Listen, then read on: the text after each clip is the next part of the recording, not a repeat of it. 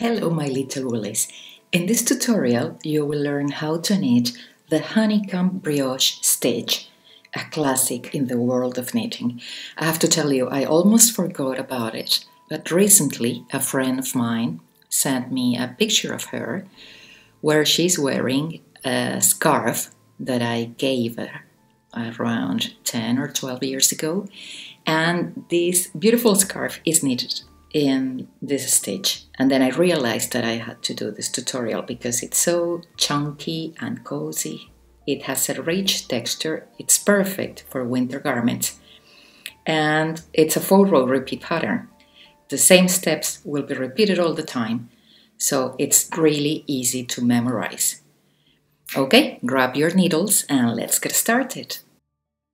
Firstly, we need to cast on an even number of stitches. This number will include the 2 selvage stitches, the first and the last one.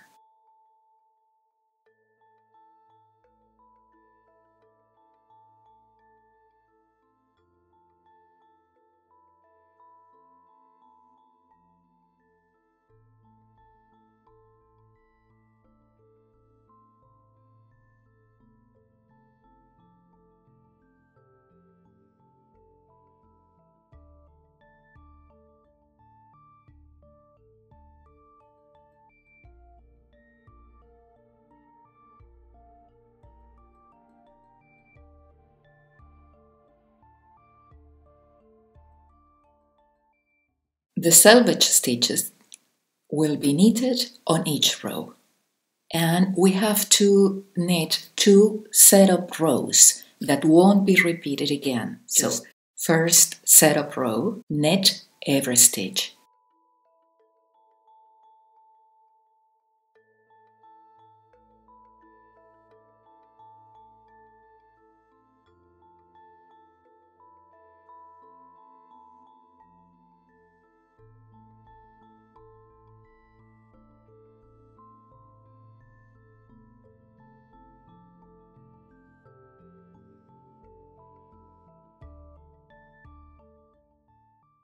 When you get to the last one, knit it through the back loop. I like to do it because so we can avoid a huge loop there. Setup row 2. We are going to knit the first stitch because it's a selvage stitch, and now we're going to purl to last stitch.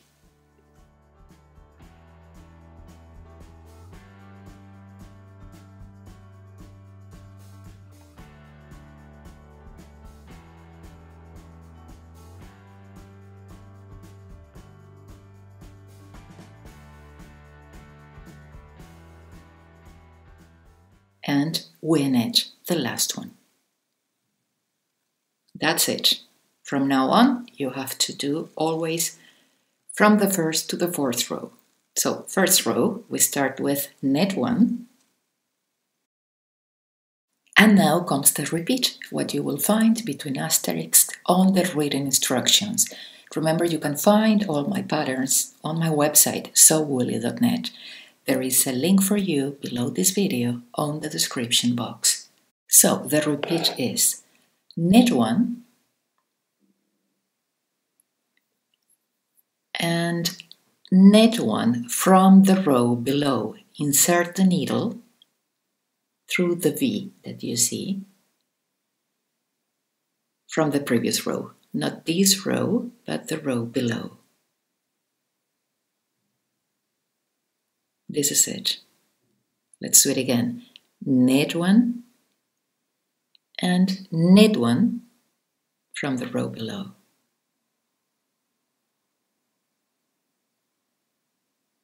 Knit 1, knit 1 from the row below. You can always stretch the stitch to see what you're doing. Knit 1, knit 1 from the row below. And repeat.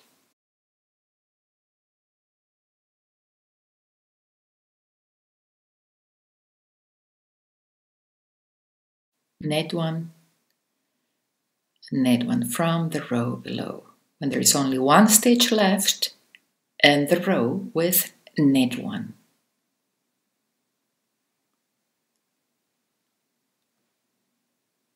Second row. We start with knit 1.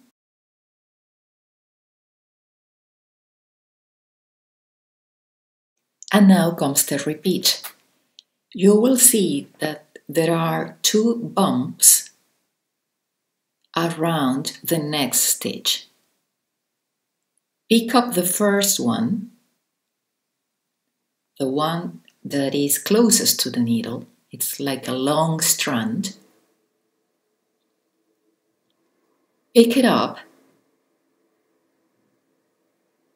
and knit it together with the following stitch from your left-hand needle.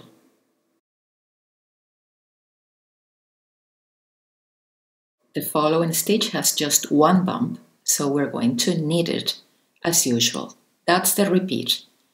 So pick up the first bump, the long strand, and knit it together with the next stitch,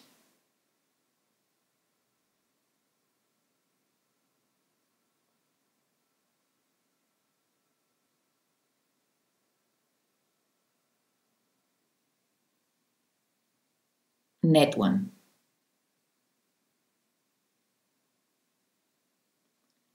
Again, you will see 2 bumps.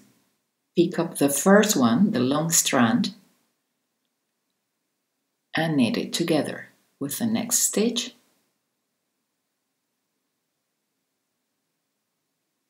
knit 1. And repeat. Every time you see the 2 bumps, pick up the closest to the needle and knit it together with the next stitch.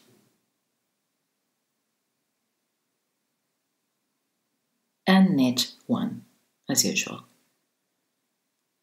Pick up the long strand, knit it together with the next stitch, knit 1.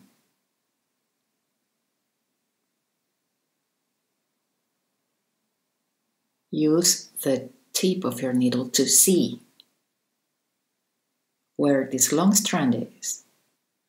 And keep repeating. When there is only 1 stitch left, end the row with knit 1.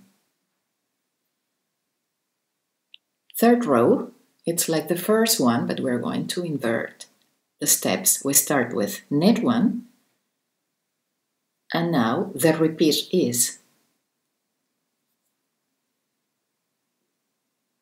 knit 1 from the row below, and knit 1 as usual. And repeat, knit 1 from the row below, knit 1. The normal one. Knit 1 from the row below, knit 1. Knit 1 from the row below, knit 1. And keep repeating to the end of the row.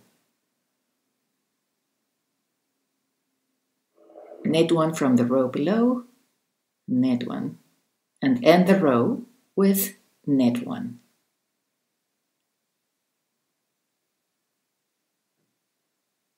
Fourth and last row, we start with knit 1.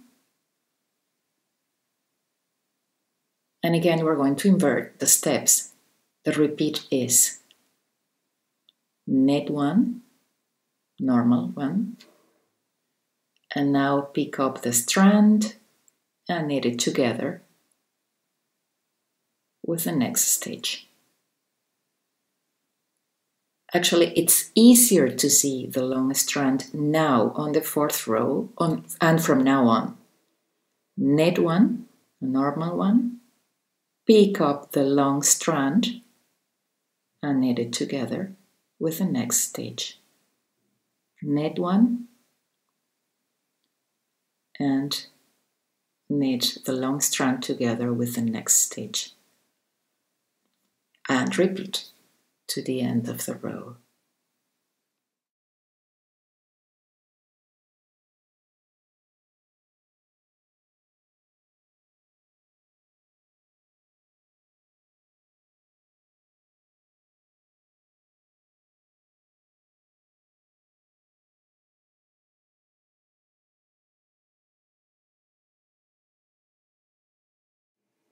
when there is only one stitch left, and the row with knit 1. That's it. Rows 1 to 4 create the pattern and will be repeated until the desired length is reached. When finished, bind off purlwise after a knot row, wrong side of the work. So that's it for today, my little woolies. I hope you enjoyed this tutorial. Thank you for watching, and don't forget to subscribe to my channel. Happy knitting!